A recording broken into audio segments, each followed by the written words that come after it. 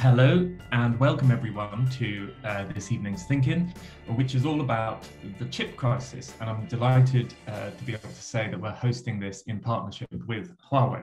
I'm Alexi Mostrous. I'm an editor and partner at Tortoise. We've been thinking quite a lot at Tortoise about the future of technology, what technology is going to look like in 10 years' time. And we're going to do an event at London Tech Week that asks that very question. But actually, if you really want to see the future of tech, all you have to do is go on YouTube and watch a video from this year about the flagship factory of a company called TSMC, which is the most important maker of silicon chips in the world today.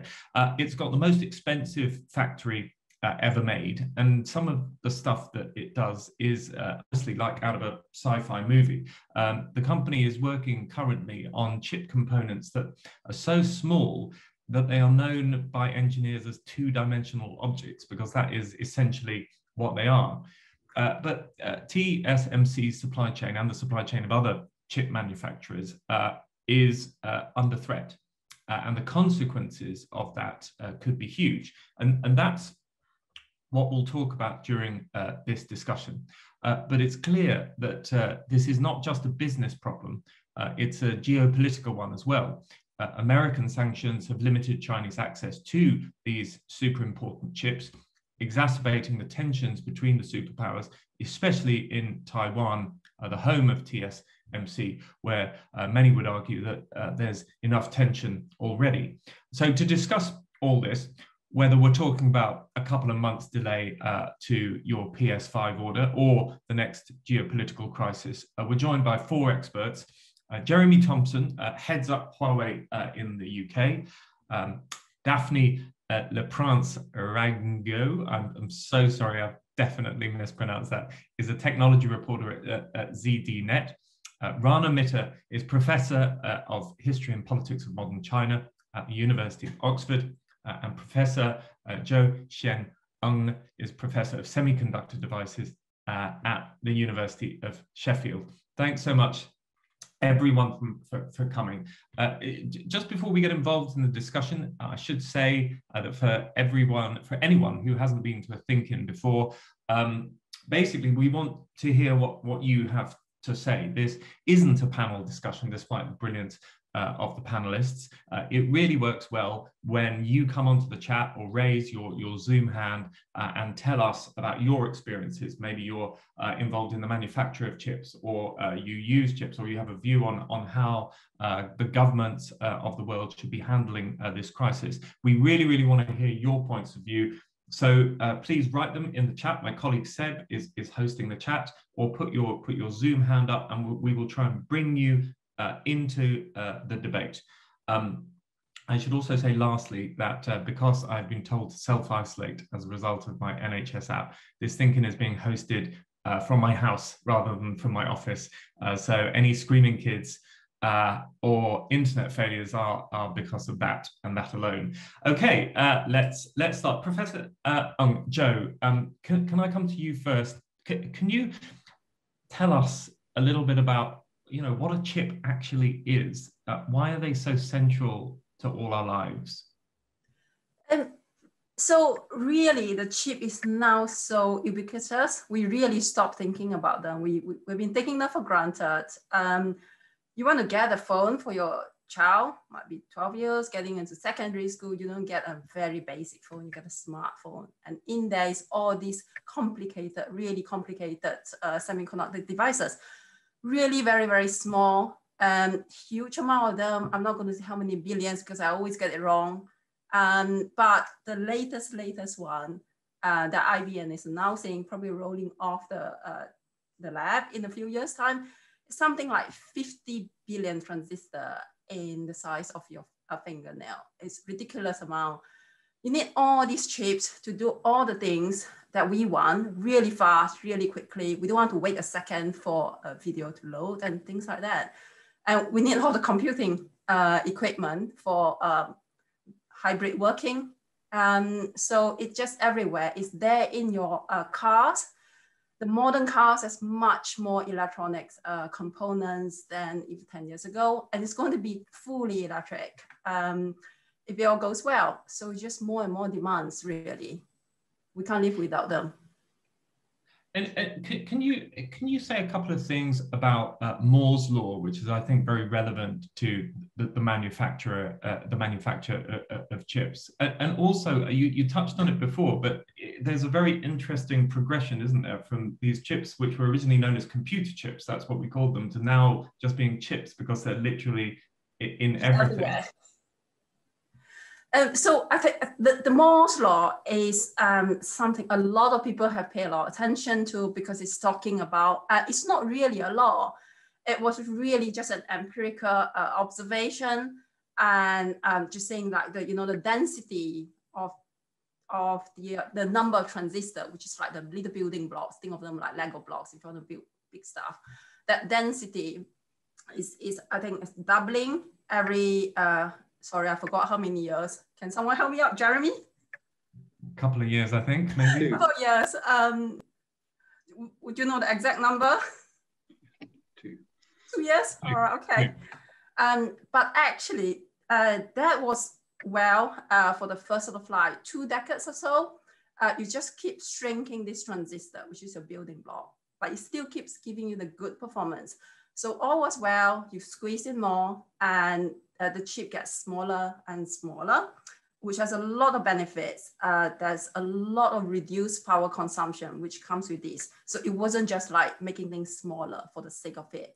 There was real engineering demand for it. And we the consumers, see that as power consumption. And in fact, perhaps the climate change as well. So that's the Moore's law, which really isn't a law. And now we're really hitting the limit. I mean, engineers have been predicting we'll hit the limit like real soon for the past decades, but then engineers keep coming up with workaround and so on. At some point it's going to be like not possible. Basically, we are already very, very close to that fundamental limits. You're squeezing in only like 4 or 5 atoms into this transistor, which just breaks all the physics fundamental law, unfortunately.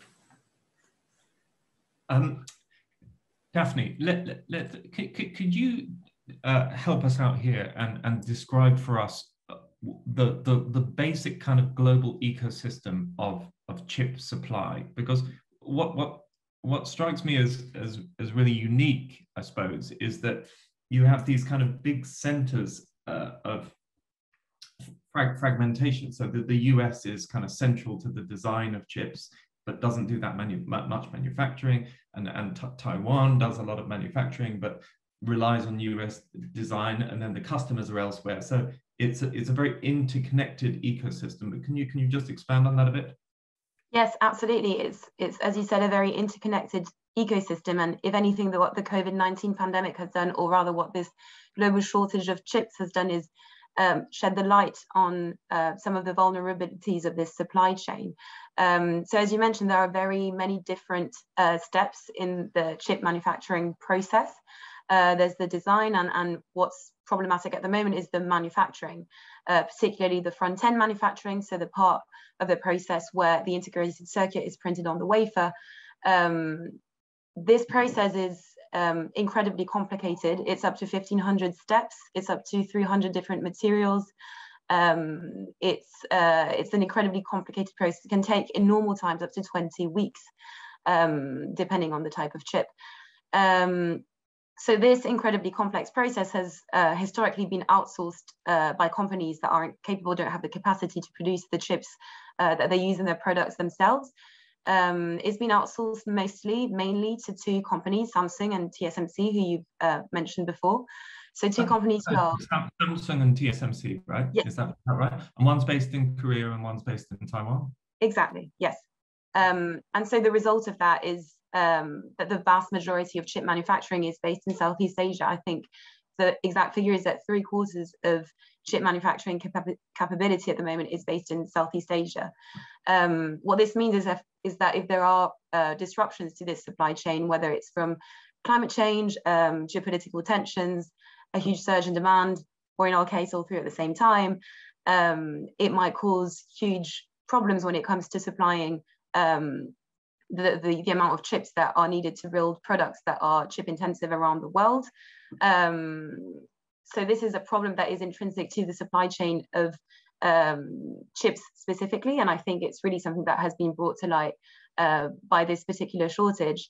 Nations and companies are increasingly understanding and realizing that they are incredibly reliant on a handful of companies for the supply of chips that are absolutely necessary and central to everyday products, to the extent that we don't even notice them anymore. But we are now seeing the implications of that shortage. So I think it's really brought that vulnerability to the spotlight. Thank you, Jeremy. You've been in charge of Huawei in the UK for a while now, for many years, and I just wonder whether, before we get to looking at the causes of the global chip shortage as you see them, take us back a couple of years, 3 years, when the supply chain was working well.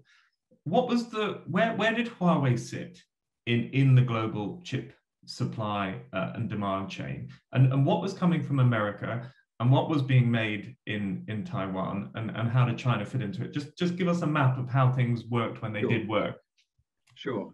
So, as Daphne said, it's a hugely complex, globally integrated supply chain, and the different parts, different tools are done in different parts of the world, and actually it sort of plays to the strengths of Taiwanese manufacturing, US design tools, and here in the UK, with our own ARM, you've got some of the fundamental reference designs as well.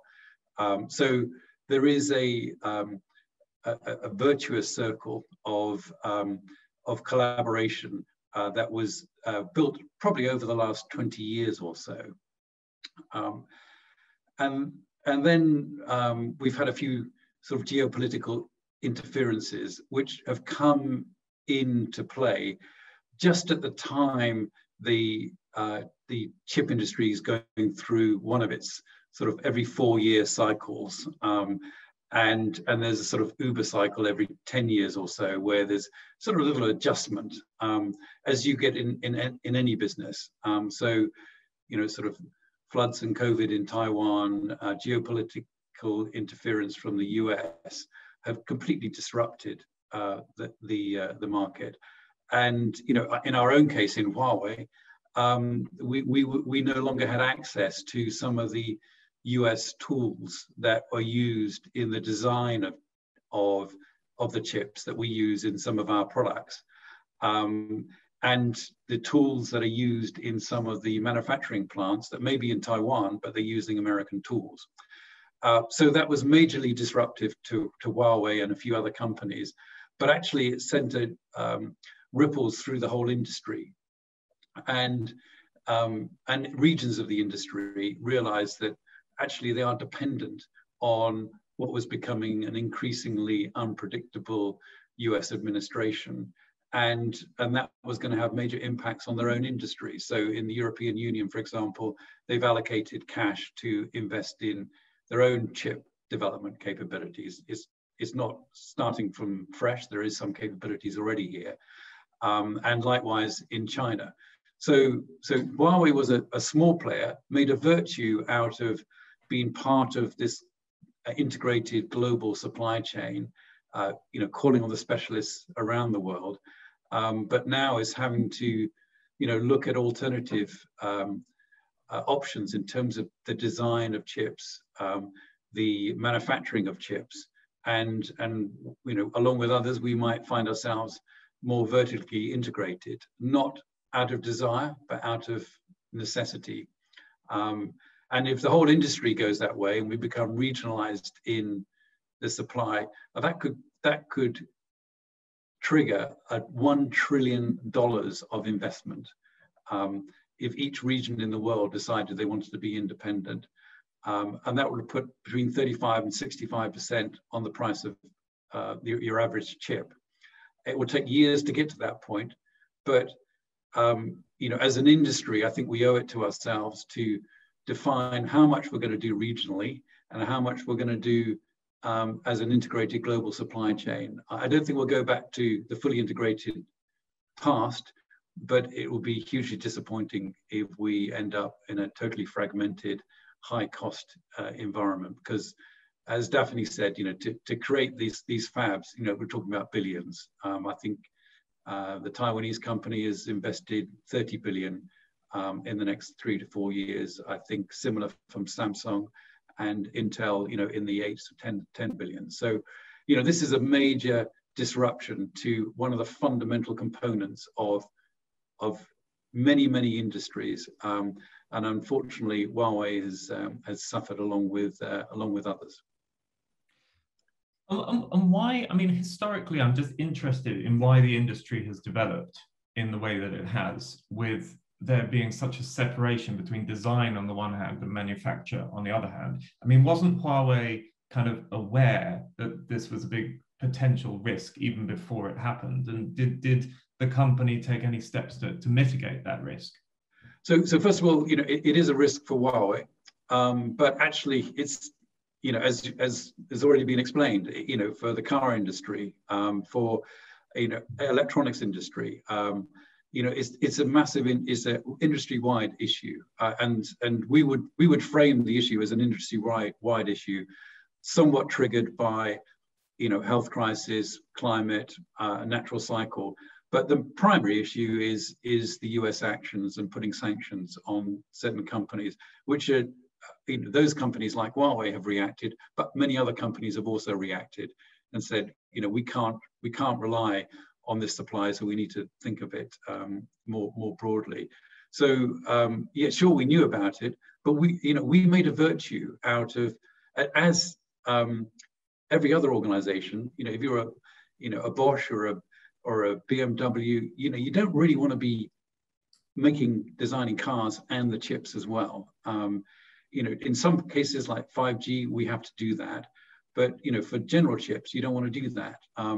And we're having to reconsider that whole strategy, which is enormously disruptive and expensive. And that's why we knew it was a risk, but we chose to take that risk. And now we're if you like on plan B, but still open to doing business with the big players in our plan A strategy, if we're allowed to. No, thank you very much for that. I'm going to come back to Jo for a second, because I see she has her yellow hand up. But first, I just want to turn to Rana, because a lot of this debate centers around China and sanctions against China, and particularly Taiwan and China's attitude towards Taiwan. I mean, it's right, isn't it, that tensions relating to Taiwan are rising? I think Admiral Phil Davidson from the US said he was worried about an attack by 2027, China invading Taiwan. I mean, what is the relationship between those geopolitical tensions and the kind of the technological tensions that we've been hearing about? A really important question. I think we had some fabulous viewpoints so far on this really important and complex question. First of all, again, I'm going to make like Jeremy and take a risk here by making a prediction. I actually don't think that an invasion of Taiwan, in the sense of a military invasion of Taiwan, is something that most people who look at the strategy of this think is very likely in the near future. I mean, nothing is guaranteed in this world, but there are a variety of strategic reasons I won't go into here, but they're easily findable as to why it would actually be pretty difficult, particularly as a sort of sneak attack, you might say, because you need to start sort of gathering troops on the, in the province of Fujian. You need to sort of get the PLA Navy on all in place. It would be very visible for a satellite and other means. So all in all, it's not the easiest of things to do. I've always thought, and continue to think, and this gets to your question, that the question of the economic links between Taiwan and mainland China are probably much more central to the way in which this dynamic is going to work out in the near future. So let's get to the question of where the geopolitical tensions matter and how they link to technology. I would say that one of the biggest game changers there has been in the last let's say 10 to 15 years, something like that, is the emergence of China as a major innovator in technology. I think even 20 years ago, people would not have classed China as a country that was producing really important, disruptive, innovative technology. Now, on a whole variety of things that, this particular gathering, I suspect, is more expert on than I am, everything from, AI to nanotech and so forth. I think those who are in the know will be aware that China is not, unlike some of the kind of hysterical headlines, ahead on absolutely every single technology compared to the West. But there are plenty of areas of really important advance where it is clearly making great strides. But a difficulty in that, as we already established, is semiconductors, which at the moment is not an area where China has high quality manufacturing or the capacity to do it, and therefore is, to its great chagrin, very, very dependent on the production of semiconductors in an island, which it also happens to want to reunify through one means or another. So what's changed in terms of the situation? Well, I'd summarize in the following way, very happy for people to kind of, push back against this. But I would say that both the United States and its allies and China, which doesn't really have allies, have got themselves into a situation by which the state and geopolitical policy is taking a much more central role in terms of the way in which the private sector and technology are combined with the state's overall goals. That was less true in the United States and in the Western world, say 20 years ago at the height of globalization, which is when all these international supply chains were really established. It was always somewhat true for China because China is a one-party state. It's not a liberal democracy. It's never particularly claimed to be one. And industrial policy and strategy has always been seen as part of a wider project that goes way back to the late 19th century, in fact, of Fuguo Qiangbing, a strong country and a rich country and a strong army. But in this particular case, the strategy, particularly under Xi Jinping in the last 10 years, of wanting explicitly to make China a global actor, which has a high level of ability to control its own destiny and also to spread geopolitical influence. Not I think, an actual China model. So in other words, this isn't like the old Soviet Union, but certainly strong international economic and security influence. And technology is a huge part of that. And of course, in China, while there is a large private sector, it's much more under the direct influence of the party state than is exactly the case in most liberal countries. And anyone who has seen what's happened recently to Jack Ma with Ant Financial, or who's seen what's been happening to Didi Chuxiao, the Chinese ride company in the last few days, will understand how the direct use of regulatory intervention has very much been put forward to make sure that, essentially put it at its most basic, the party comes first. I mean, there's no secret about this. Xi Jinping said it to top volume last week at the 100th anniversary of the Chinese Communist Party. The difference, though, is also, as well as this much more party state-oriented use of technology and its prioritization as something that has to be indigenized, and it's not vulnerable to the supply chain difficulties that Daphne and others talked about earlier, is that, of course, the United States is now getting much more into that space as well. Of course, there's not necessarily something new about that. In the 50s and 60s, we can think about the era of the early Cold War, when Boeing, when Semiconductor, in fact, National Semiconductor and all sorts of companies like that were essentially part of an American unstated industrial strategy in which military usage and commercial usage meant that the state and private sector were actually interacting in some quite significant ways. The difference is that right now, I think there's much less embarrassment, and oddly enough, on both sides of the political spectrum in the United States, about actually saying the United States needs to do this again. And this is becoming a commoner and commoner statement amongst most of the US's allies that also have high capacity technology: the United Kingdom, South Korea. Israel is an interesting one, because actually Israel has quite strong relations with China in certain ways, but on technology issues, I think that the Americans are having some quite stern words with them.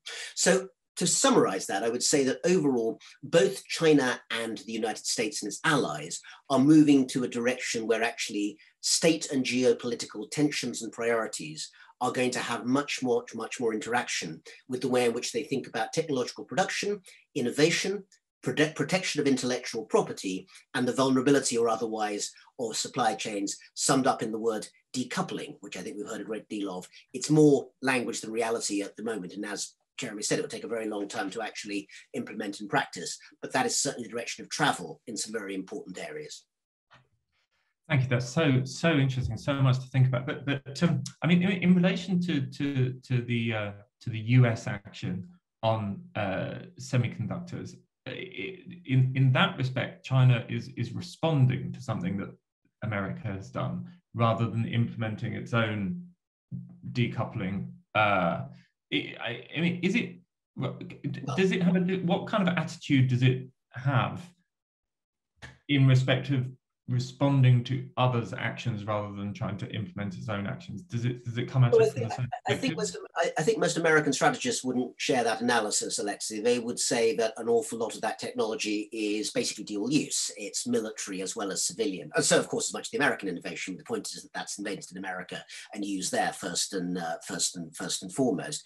In the particular issues that we're thinking about, particularly machine learning, the way in which voice recognition, visual recognition, all these sorts of areas are being developed. Of course, they have very, very important consumer uses as well as the collection of big data. And you can look at the way in which Alipay and companies like that, or applications like that, have really taken off in China. But they also have, of course, incredibly important military uses too. I think there's no particular secret about that. And in that context, I think the United States would say, well, actually, the rising quality of China's military provision makes the position of the United States and its liberal allies in the East Asia region, South Korea and Japan amongst them, much more vulnerable. And it would also point, of course, to the position of Taiwan, which is not a formal US ally and, of course, not recognized as a separate country, but is under the 1979 Taiwan Relations Act entitled to get support from the United States in terms of protection of its own autonomy. And so those are the areas which the United States would say that China has been chipping away at, if I may use a pun, and therefore, in that sense, it's the US's response to that, rather than the US randomly putting sanctions on actions by, out of a sort of sense of whimsy. Ah, I see. Okay, thank you. Joe, you've had your hand up for a bit. Can I bring you back into the conversation? Oh, yeah, sure. I was just going to add some numbers to the point that Jeremy was trying to make, that while a certain sector or a certain company might foresee that they will have chip shortages and that is directly going to hit the supply chain, really you're talking about such a big number for the investment that is really not for the faint-hearted. So an example that I got was that if you are going to build a new this sort of chip manufacturing facility and kit it out, it takes $10 billion. $10 billion, and it takes 1 to 2 years to do that, and then maybe another half a year to ramp up your production. So that time scale and the money involved, and also completely disregarding the technical expertise that you have to gather. So if you are, say, like a car manufacturer, you're never going to go into chip manufacturing yourself, even though you know it's really essential a component for your car. You simply have to rely on others, because that expertise, that concentration on expertise is what makes it viable. That there is no other way.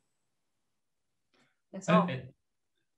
And do you think that means that going forward, even if countries want to develop their own chip manufacturing bases, that they'll in practice find it incredibly difficult to do so? I think some countries which have already got some ability, those will be the country that could expand, obviously. But if you want to start from very little and get to a level that it will actually be profitable and not hugely losing you money every year, yeah, it's hard, because there's the money that we talk about. So we're talking about tens of billions. So, a 10 billion investment over 2-5 years, that's nothing. That's not going to bring any real change. And then there is a time you need to wait for things to come into fruition. And there is expertise. The people that you need, these are highly skilled people. And electrical engineering is not particularly popular for our UK graduates, to say the least. So there is a huge issue there as well. That's so interesting that you mentioned the talents component. I think I read a couple of days ago, I'll ask Jeremy about this in a second, that Huawei actually have a chip manufacturing arm that retains and employs thousands of people, and currently it's operating at a loss, but it's being retained because of the overall, presumably the overall long-term strategic importance to the company. I want to come back to Daphne in a second because she has her hand up. But can we come first to Phil Porter, who's making a point in the chat about politicians withholding or controlling access to technologies for a strategic advantage. Phil, are you around? Hi, yeah, can you hear me? Yeah, I can hear you. Okay. What was the point? So my point was, it certainly seems that a few companies or a few states are trying to withhold or control access to some parts of their technology to get an advantage. It's clearly happened with the United States withholding access to the tool chains from Huawei, which your representative from Huawei was talking about. So some countries are able to do that on the software side, on the tool side. Some countries are able to do that on the manufacturing side. So Taiwan and Korea are in a strong position as a result of that. Now in the UK, we used to design, or we used to own the design of the microprocessors that power almost all of our phones and some of our computers as well in ARM Holdings, which is based in Cambridge. But that recently was sold into a Japanese bank and is now also likely to be sold on to NVIDIA, an American company. And this kind of weakens the United Kingdom's position strategically to take any kind of control in this area. It might not have been advantageous for them to do so, but it certainly reduces their options, I think. And do you see a way for the UK to come back from that position? Is it possible that they can invest in any chip manufacturer in a practical sense, or are there just too many barriers to that? I think there are too many barriers all over the place. It's been discussed, the cost of manufacturing is enormous, $10 billion or something to create a fab. But to create the tool chain to allow engineers to design into those fabs takes a lot of man hours and a lot of time, even if the money isn't as big. And to create a new company like ARM is just basically impossible. I mean, it would essentially involve like some sort of forced nationalization of a company which is going to be owned by an American company. We just couldn't do that. I see. Okay. Well, let's come to Daphne, because I think that she has her hand up. Daphne, what do you want to say? Yeah, I just wanted to come back to Jeremy's point about the prospect of essentially countries ensuring self-reliance when it comes to chip manufacturing. I might be wrong, but I don't think any country wishes to ensure self-reliance when it comes to chip manufacturing. It's as has been mentioned before, it's an extremely expensive process, and even if you did build lots of foundries, it's not just the foundries, it's the design, it's all the steps. It is a global process, and it will probably remain a global process. But I do think that if you look at the recent US bill that unlocked $52 billion for chip manufacturing, this is more about ensuring self-reliance for key critical sectors like telecoms or defense or basically national security. I think when the EU says that they want to reach a 20% 20% share in the global manufacturing of chips, that's also what they're saying. I don't know if there is a country that is hoping to establish complete self-sufficiency when it comes to chip manufacturing, and I don't think it's a realistic prospect. Rather, countries are realizing that, well, the COVID-19 crisis and the global shortage of chips has shed the light on the fact that if there is a shortage, countries are extremely vulnerable to the fact that they are reliant on a handful of companies to manufacture chips, and they are looking at ways to make sure that they could ensure self-reliance for critical sectors. But I don't think they are looking at self-reliance as a whole and to build a homegrown chip manufacturing industry from A to Z. And just to be clear, Daphne, critical sectors would include sectors like defense, but not sectors like kind of consumer products like smartphones. Is that right? I don't think so. No, I wouldn't think it would include consumer electronics, but medical equipment, for example, defense equipment, telecoms, and a number of highly sensitive sectors that would require a sustainable, robust supply chain when it comes to semiconductors. I think so. Yes. That's really interesting. Jeremy, let's come back to you if we could. Do you see the chips shortage as having serious national security implications? I mean, I think quite a lot of people think of a lack of chips as maybe delaying consumer goods, delaying cars, but how much is it about, how important is it to national security, and how much is national security what countries will be thinking about when they decide what to do about chips?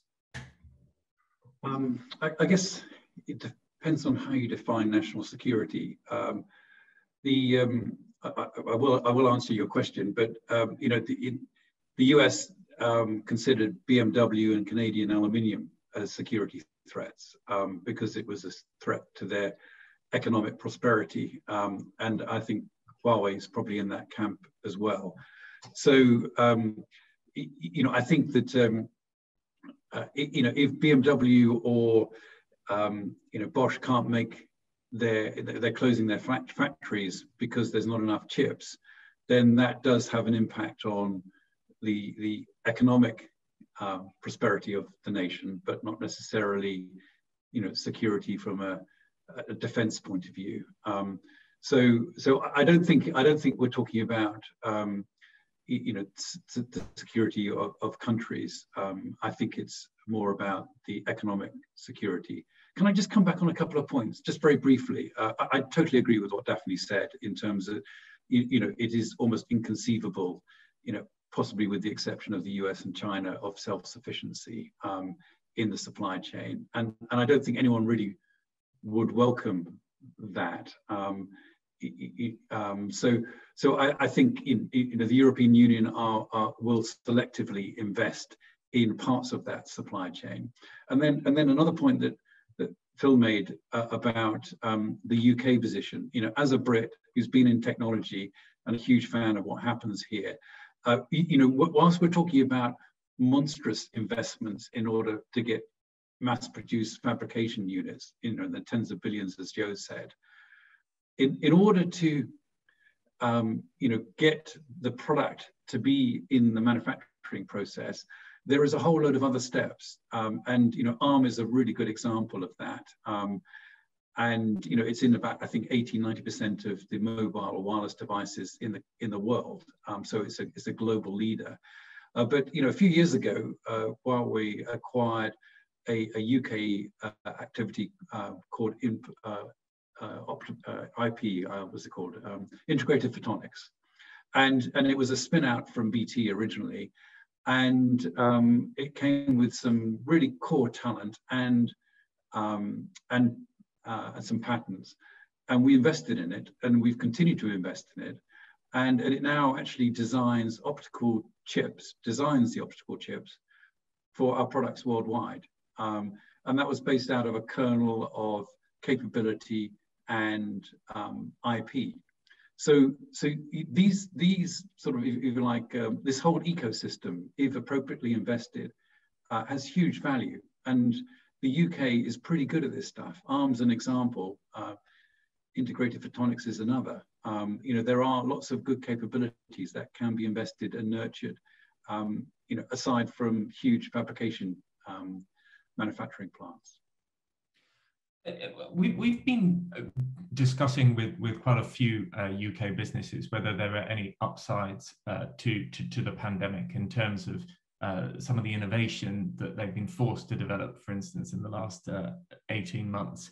And I just wonder whether you see, Jeremy, an upside in what has happened to chips and to chip supply, in the sense that is there not an argument that greater chip self-sufficiency to some degree, if not completely, is actually a good thing for countries to pursue as an objective?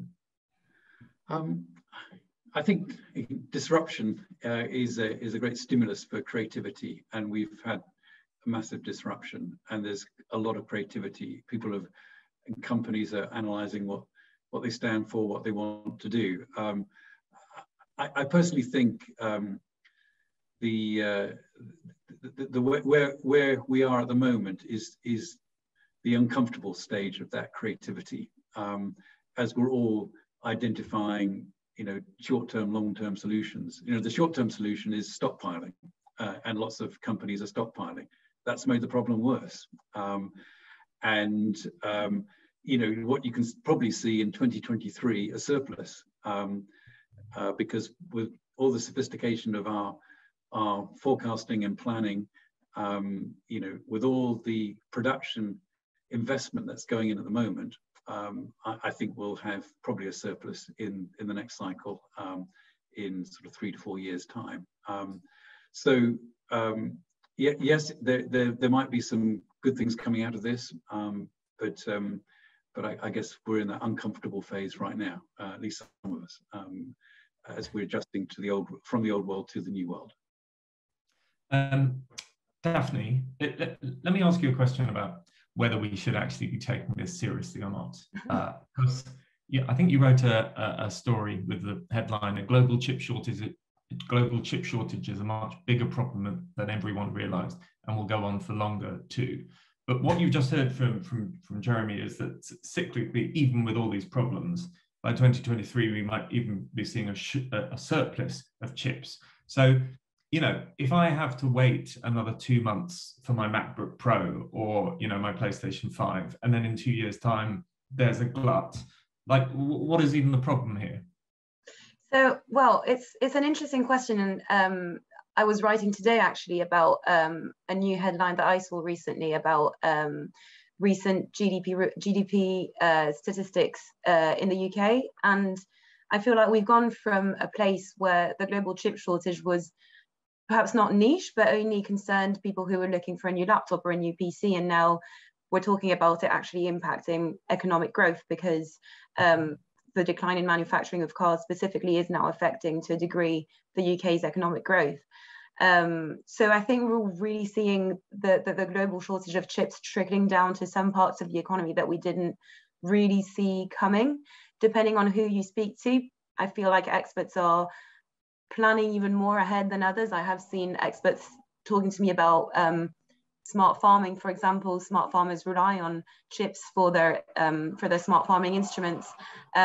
If we imagine that they won't be able to use smart instruments to calculate their crop yield, will that have an impact on the price of food? So that might be considered a bit of a stretch, but what we are seeing at the moment in the statistics is that it is impacting industries where we haven't seen particularly a surge in demand like we have seen in PCs and laptops. The car manufacturing industry being obviously the one that is making a lot of headlines, but we're also seeing this in home appliances, microwaves, refrigerators, smart home equipment. Smartphones are expected to run into difficulties in the coming years because there is a surge of demand that is expected as a result of 5G enabled phones coming out. This being said, I think I just wanted to go back to what you were asking, which I thought was really interesting in terms of, is this ushering in perhaps a new era, rethinking hardware manufacturing, rethinking the way that we consume perhaps, and this might be thinking ahead too much, but I do think that we're already seeing electronics manufacturers rethinking their designs, rethinking the way that they use chips. Will this maybe usher in a new era of less reliance on constantly upgrading smartphones and laptops? Will we be moving towards a more sustainable supply chain when it comes to using electronics? We don't know.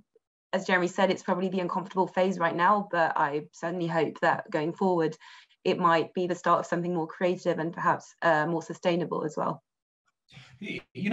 Talking of sustainability, I see in the chat that Shoshi Yip has raised a question about how the semiconductor crisis is related to raw materials like steel and rare earths. Should we be? I think that she's in a library, which means that she can't come on to the camera. But let me ask her question for her.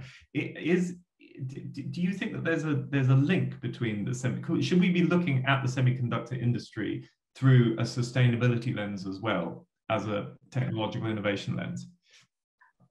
I definitely think so. I think if we look at the upgrade cycles of smartphone manufacturers, for example, like Apple, they are expected to upgrade their smartphones every X months, every year potentially. And they are looking for consumers. They're looking to lure consumers in. They're looking for consumers to upgrade their smartphones. At the moment, this is potentially causing a problem because every consumer wants to upgrade to their iPhone 12 to get 5G next year. Is it time to think about not necessarily having upgrade cycles in the way that we know them today, but moving towards designs that are more sustainable, or even that upcycle or recycle e-waste? That's also something that could be useful in the current context. I don't think that the technology exists today to go and fetch old chips from e-waste or to get e-waste components and recycle them into brand new components. But is it worth thinking about devices that might be designed in a way that doesn't require constant upgrade and constant renewal of the raw materials that go into it, and that might be relatively damaging to the environment? I would like to come to Rana in a second, and then to Yelena, who's making a great point in the chat about electric vehicles. But on that sustainability point, Joe, can I just ask you, as an expert on how semiconductors are actually put together, how sustainable is the industry? And should we be worried about it from a sustainability perspective? So I guess it depends on which aspect we are looking at. So I think some of the chat is talking about like raw materials. So in the case of silicon, your raw material is like the sand. So there is an abundance of that enough. So that part of it is fine. But then obviously there are some other parts of the semiconductor manufacturing requiring more toxic materials, such as the one that I work on, very unfortunately. There's arsenite and things, so on, things in there. So we have to be very careful. But those are much, much smaller. They're in very small scale compared to the sort of chips that we talk about, which is mainly using silicon. But in terms of the manufacturing, it is quite energy intensive, because you have to maintain this environment, for the humidity, for the temperature, and all this material has got to be like super pure. And so they all have to go through multiple processes just to go from that raw material into something that is pure enough to be used. And if any steps goes down, so people are very scared to make changes. You got to sort of like overspec to make sure you actually hit that target. So in that regards, it kind of is energy intensive. I'm not sure there's an easy way for the industry to change quickly, but of course, industry do pay attention to the bills. So I would think that most likely, if there are ways to cut down the usage of cooling water, electricity, then most likely they would have had engineers working on it. But it's not to say that improvements can be made. I'm just saying that there probably isn't some low-hanging fruits for you to just simply implement and say half the bill next year. Okay, let's turn back to Rana. I'm not sure that you want to make a point about sustainability, but please make the point that you want. It's not directly about sustainability in the way that we've just been discussing it, but in a sense it bounces off it, because I think that these questions and all the others just cannot anymore be viewed without looking them through the lens of how the divergence between the United States and its allies and China is going to go. I think in a sense we were given a bit of a sort of free pass of interpretation for 4 years when Donald Trump was in the White House, because he was so anomalous in various ways that it appeared that he was a sort of disruption to the global order and normal service would be resumed. But I think it's very clear that in many ways he reflected a set of changes that have actually clearly continued to grow. Essentially the world of 10, 15, 20 years ago, in which China was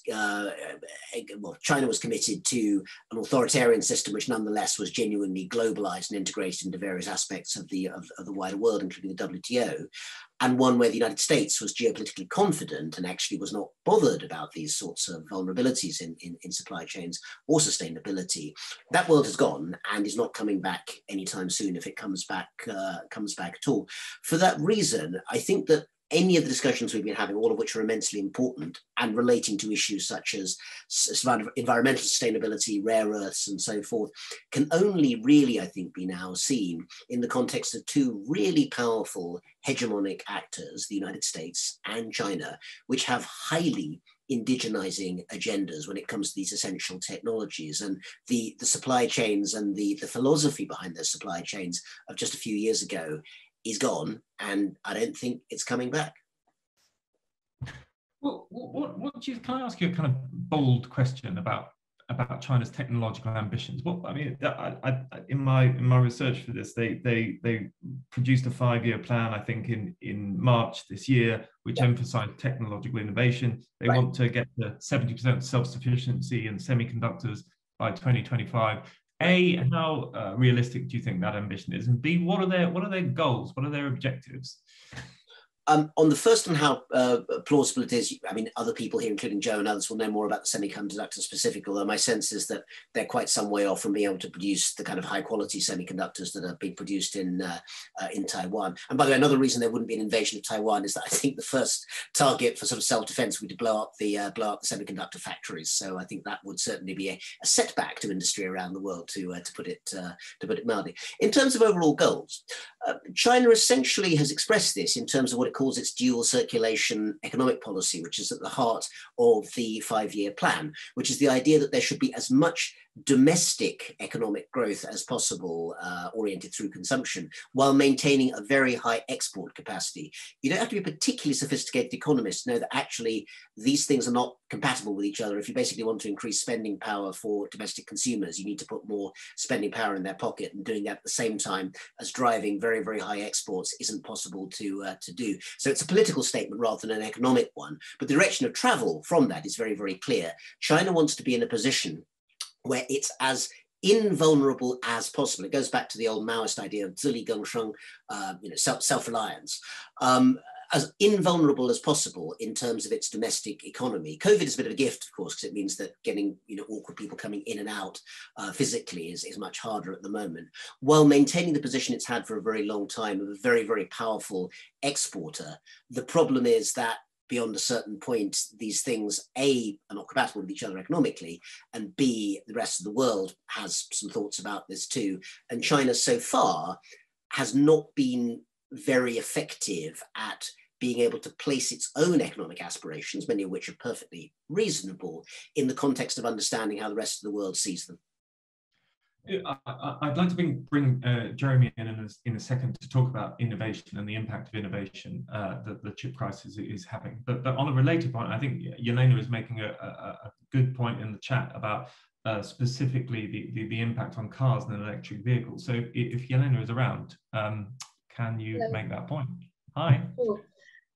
Yeah, I'm really interested in what Ran is saying, but kind of looking at it from a more UK perspective. I'd like to understand more how this plays into the rise of gigafactories and electric vehicle production in the UK, especially because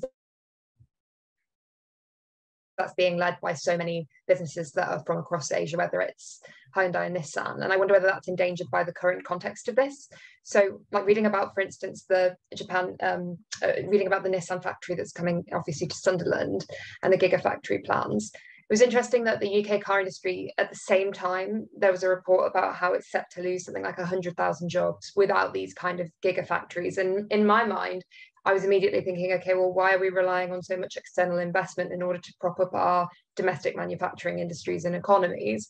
I don't think it's any coincidence at all that it was exactly the same week as the Batley and Spen by-election that Johnson then appeared in Sunderland talking about the factory as basically election pork barrelling.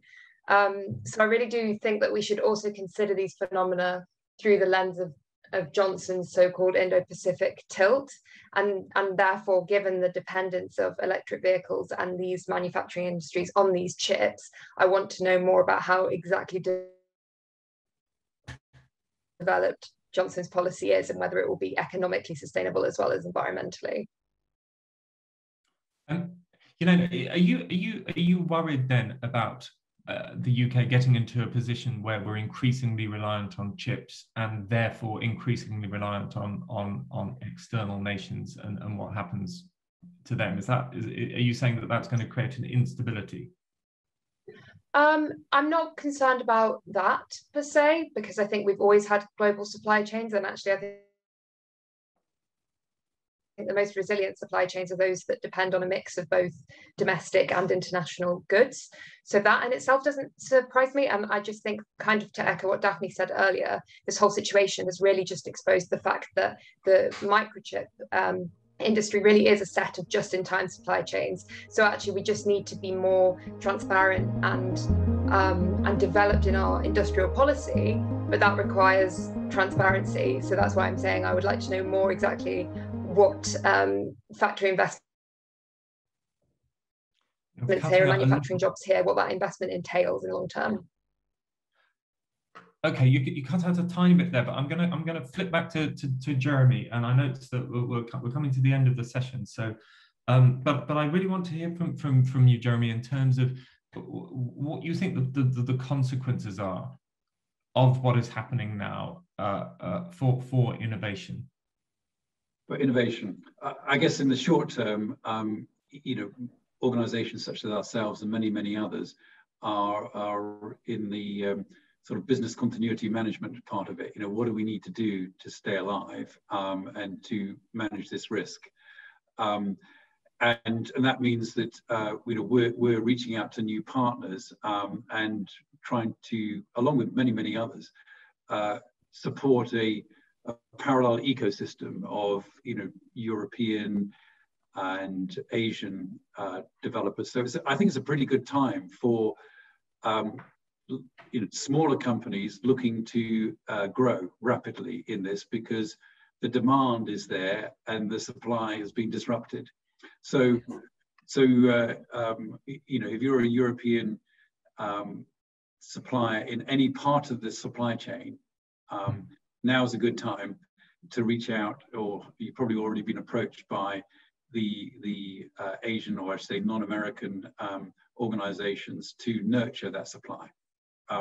Because, you know, the point we're making earlier on about investments in the UK, this is, you know, we've made a virtue out of sort of foreign investment and integrated supply, and that will continue. And so, where is it going to go for innovation? I think it's a good time for the smaller companies looking to become bigger, because a whole raft of really excellent suppliers from the US are no longer available to some of the biggest markets. They've chosen to do that, but it's good for innovators. Huawei and, you know, other organized tech companies cannot fill that gap themselves. It has to come through the supply chain. So I think there will be innovation in the supply chain. I think there will be opportunities for everything from, you know, design tools, manufacturing tools, even manufacturers, and capabilities will be nurtured and developed. And do you think that, you know, as we go forward, the world is going to sort out the balance that it wants between the interconnectivity of the supply chain and self-sufficiency? Or do you think that divergences are going to get worse before they get better? I think, as one of my old bosses said, you sort of get the supply you deserve. You know, I think we if we work together as an industry, I think we can avoid investing that 1 trillion of duplicate investment, essentially, which will be inefficient and increasing the cost of chips by between 35 and 60%. So I don't think that worst case scenario will happen. I think that there will be some regionalization, some more specialization, and greater competition in the supply chain, which is probably a good thing for everyone. But as I say, I think we're in that uncomfortable stage at the moment as we're transitioning. Thank you so much, and thank you everyone for coming tonight for what has been an absolutely fascinating discussion. I don't know about you, but I can't think of a story that is both as small and as big as this one. I mean, on the one hand, it's about whether I get a MacBook Pro with a 14-inch screen or a 13-inch screen next month. And on the other hand, are you thinking about that too, Rana? And on the other hand, you know, it's about what Rana said about a fundamental realignment in the relationship between the US and China. And in between all of that, you've got huge companies like Huawei that are in survival mode as a result of sanctions. You've got national security implications of the sale of companies like Arm. It really is the definition of a global story, and it's going to be one that Tortoise keeps on looking at. So if anyone on the call has any ideas about how we should go after this story and where we should put journalistic resources, just email me. I'm on alexi@tortoisemedia.com.